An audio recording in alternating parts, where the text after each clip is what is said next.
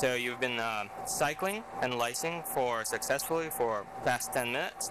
And now it's time to get your sample and clean the machine up. And so you want to have your ice bucket ready with your centrifuge tubes. And the ones we use are about 45 mils. And so you want to think about that so that you don't, so that your sample is either roughly 45 mils or roughly 90 mils. And you have. So once you're done, what you need to do is you need to bring the pressure down. So we go back to this knob and you just bring it down, turn it down to 0. And once needle touches this little pin, don't unscrew it again. And just press stop. So once you press stop, we disassemble this part. And so you take the rubber stopper off. And then now you just go like this and just put the exhaust hose into the tube. And now we're just going to start it again. And now we can basically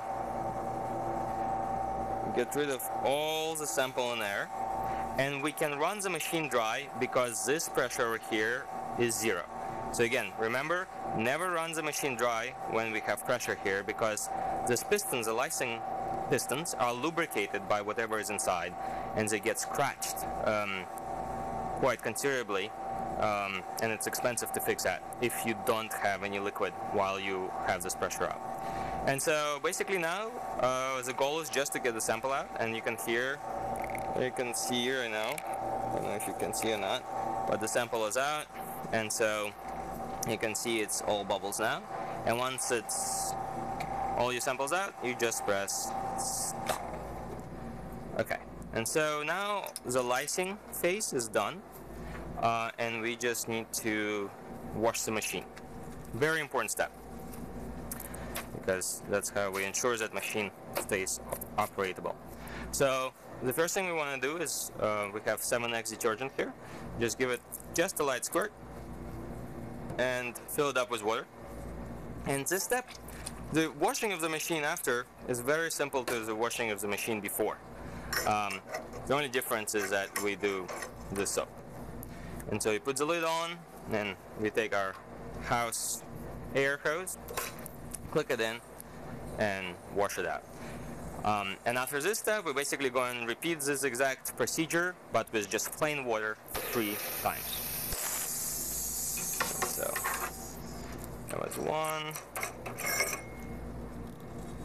and it's going to be quite foamy, so something to keep in mind.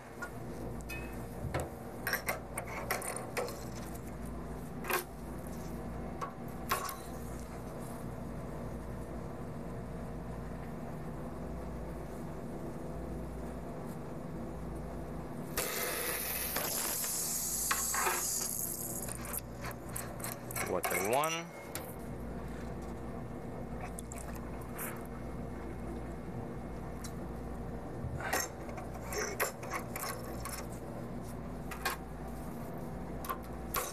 Water wash 2.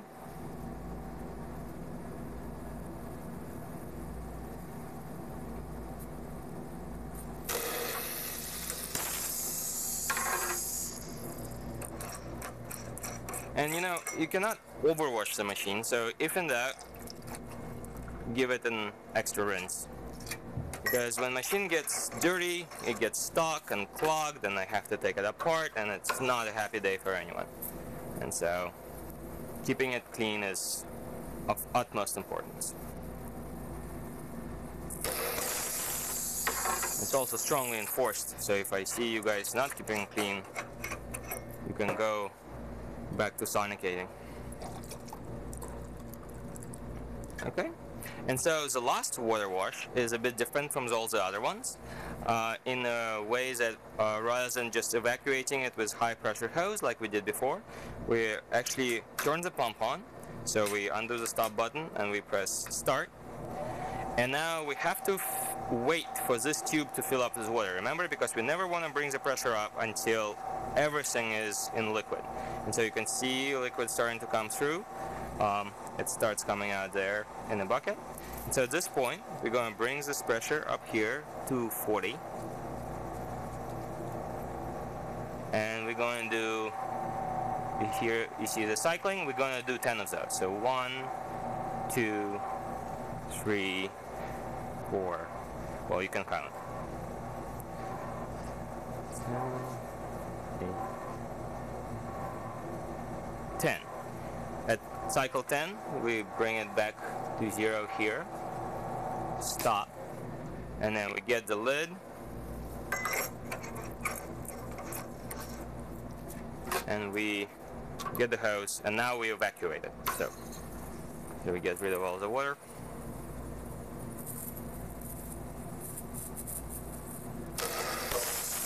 Okay, and so now the last step, the very last step, is we do a wash in 100% ethanol, and we also store it in the same ethanol. And because ethanol is usually more expensive than water, and ethanol is stored in here, it says ethanol for Emulciflex, we don't want to fill it up with ethanol, just about half at most is good. So we do that, and we follow the same procedure as we just did with water. So unclick, start, wait for the tube to fill up with water.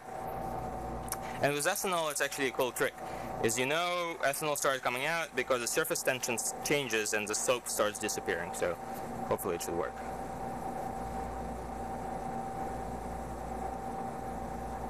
There you go. You can see it disappearing, so we know we're full of ethanol. And now brings the pressure to 40.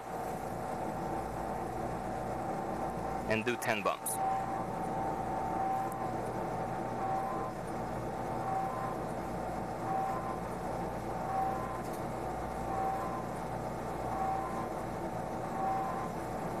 At bump 10, bring the pressure back to 0.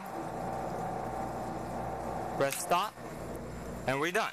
So we have ethanol in the reservoir.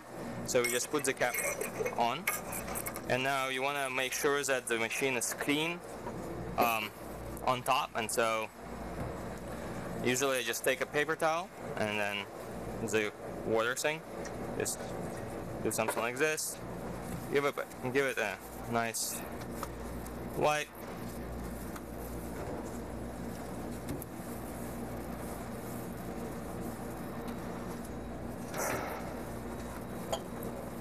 And of course, if you spilled anything, wipe that too, in particular. But if not, just make sure that there's no standing water or anything like that. A clean machine is a happy machine. So, and all right, and so this is all great. And now we just need to turn off the switch. So we just go like this and turn it off. And to put the lock on, you just take the lock, and then you basically put the lock, you put it through this hole right here, and then you click it in, and then you change the combination, and now it's locked. And now you want to dump the water with the next user as a courtesy. And so we're just gonna, whoa.